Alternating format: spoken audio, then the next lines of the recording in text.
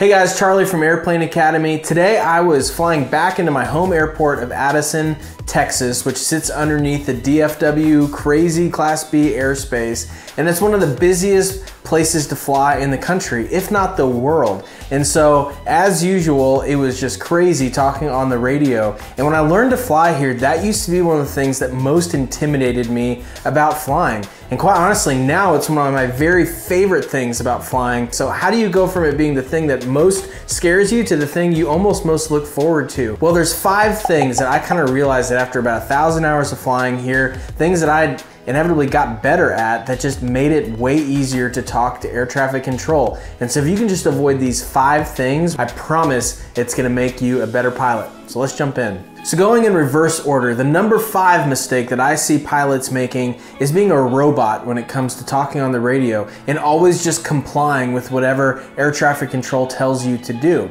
And I think it's really important to build the habit of taking inventory of what air traffic control just assigned you to do and just double checking for a microsecond, is that in the best interest of the safety of this flight? Because air traffic controllers will be the first to tell you that they're human. They make mistakes, just like we as pilots make a mistake. It's an imperfect system, right? I'll give you an example. The other day I was leaving Mesquite Airport. I love that airport. I soloed there. The controllers do a great job. But I was taking off to the north and my flight path was taking me to the southwest. And so when they cleared me for takeoff, they told me to make a right traffic. So it'd be right turns, which actually would take me, when I was departing southwest, across the approach end of that northern runway, landing to the north there. And I just honestly didn't really think about it. I just complied and said, okay, right traffic, and depart to the southwest. And when I started crossing over the center line of the runway there on departure, we got in a little argument over the radio, you know, hey, why are you doing that? And I said, check the tape. But I should have been able to avoid that far before it ever happened by just saying, hey, do you actually mean a left turnout? Do you want left traffic departure here? Which would have kept me on the west side of the airport and out of the way of the inbound traffic. So that was an example where I messed up, where I just didn't really register what he was saying. I didn't think ahead to say, hey, is that really what you're wanting me to do here? Is that correct? So things like that, just always double check what air traffic is telling you to do and take inventory. Don't automatically say yes, but take a nanosecond and vet it, and then agree or speak up and ask for clarification. The number 4 mistake that I see pilots making all the time, and this one is probably the easiest to fix, so you should be able to fix this starting from here on out, and that is talking on the radio before listening for a few seconds. And air traffic controllers, oftentimes, if you go listen to them at a conference or a speech, you know, we ask, hey, what as pilots can we be doing to help you guys? And so many times the answer is, will you just wait a second before you join a frequency, before you switch frequencies and join ours? Will you just wait a second to figure out, are we in the middle of talking to someone? Are we in the middle of a transmission? Is there an emergency situation happening? What's kind of the context of the radio and what's happening before you chime in and check in to center, or you call the tower, or you're calling ground? Just take 5-10 seconds to just listen and see what's going on. Wait for a gap in the radio communications to then make your call. This is so simple to implement. Just get in the habit of, once you switch over frequencies, just wait a good 10 seconds and kind of scope it out, see what's going on before you make your call, so you make sure you're not interrupting something important. That's 2. The number 3 mistake, number three if you're overseas in Germany, the number 3 mistake that drives me crazy, and I try so hard not to do this, is incompletion. Incompletion? I don't think that's a word. Is incomplete transmissions on the radio. I'll give you examples. This particularly happens when you are flying in uncontrolled airspace, and it's up to you to announce your intentions, your location, your type of aircraft, etc. This is one of the things that I think is more than just a pet peeve, but actually impacts safety, and that is just being incomplete on the radio. So if you're coming into an airport, so an example of a good transmission would be Gillespie County traffic, Skylane 916 Delta Foxtrot. We're 10 miles to the northeast, inbound for landing runway 14. We'll cross over midfield and enter right traffic, Gillespie County. And so Gillespie County, it's right traffic landing on 1-4. But if you leave out any one of those elements, it can actually be really dangerous. You leave out the airport in the very beginning. Most people don't miss that, but okay, well, where are you talking? What type of aircraft are you? A lot of these rural airports, sometimes people will just announce a tail number, but they won't talk about what type of aircraft they are. So that didn't help you very much if I just said 916 Delta Foxtrot instead of Skylane 916 Delta Foxtrot, or even just Cessna 916 Delta Foxtrot. What type of aircraft are you? Because as other people are trying to maintain spacing from you, well, maintaining spacing from a Skylane versus a Phenom jet are very, very different things. So what type of aircraft are you? What are your intentions? A lot of people will just say inbound for landing Gillespie County, which I guess we can kind of infer that you're probably landing 1-4 based on the winds. But what if winds are calm? We don't really know what your intentions are. Always be speaking up on that. One that drives me nuts is when people just say, I'm on the downwind or I'm on the base. Well, is it left downwind or right downwind? Is it left base or is it right base? Which runway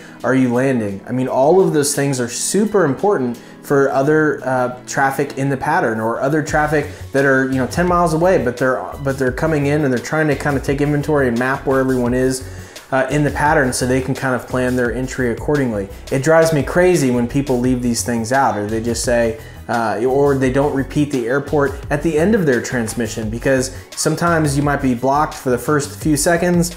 And so all of a sudden we'll just hear landing 1-4. And so, okay, well, is that Gillespie County? Is that some other airport? What is it? You always want to repeat the airport at the end of your transmission. These are all things that you should be doing anyways. This is all by the book. But if you start omitting any of these things, it has real safety implications. And so, uncontrolled airports especially, but this also really impacts when you're talking to controllers and you leave out key information that you know they're going to be looking for. So just do everything by the book. Never leave something out of the transmission. Don't be overly descriptive if you don't have to be. Just say what you need to, but definitely don't leave anything out. The number 2 mistake I see pilots making, and this one is really easy to fix, okay, is not speaking up. One of my favorite examples of this that I heard a couple of years ago on the radio was when an American Airlines pilot was talking to approach controller and they're giving him a bunch of instructions, and his response was, "I'm confused, I want to be unconfused." So a professional captain was speaking up saying, "I don't understand what you're telling me to do, I need clarification." So many times, and I've done this myself, we just kind of go along with what air traffic control says, even though we might not fully understand what they meant by it, and we're just kind of inferring, or we're trying to guess the rest. Anytime you're unsure, just speak up. Say you're confused, you didn't understand. Another really helpful one is if you really can't see an airport because of haze, or that's an example that happens a lot coming back into Addison, you can always ask for a vector. You say, "Hey, no, I don't see the airport. I don't see that traffic. I'm gonna need a vector. Can you give me a heading?" That's stuff that air traffic control is there to do. You can ask for vectors and clarifications and help just anytime. Don't be afraid to speak up, because they are there to help you. And the number 1 mistake that pilots make that I think makes us less proficient when it comes to talking on the radio is not knowing what to expect. Now, certainly as a student pilot, some of this is just because you need to get exposed to more situations where you learn what to expect. So you're just kind of learning what all the systems and the cadences and stuff are. That's totally normal. It's just like learning a new language, and you'll get better at it. But even for more experienced pilots, this can really trip you up on the radio when you're not thinking ahead of what to expect. So I sometimes will get comfortable, particularly if I'm flying IFR, I get real comfortable that I kind of already know the approach I'm gonna fly, I kind of know the exact waypoints, and the flight plan is all set in stone, and I might get a little complacent, and I'm not thinking about, well shoot, what if they put me into hold here? Am I ready for that? Am I ready to copy that down? Am I kind of thinking ahead of reminding myself kind of the hold procedures and things? Because if I'm not and they give me a hold, then I gotta catch up to that, and it can cause a little bit of panic here if I'm not expecting it, because I'm already locked in to doing another procedure or something. And so thinking ahead is going to help you so much, even for uncontrolled airports.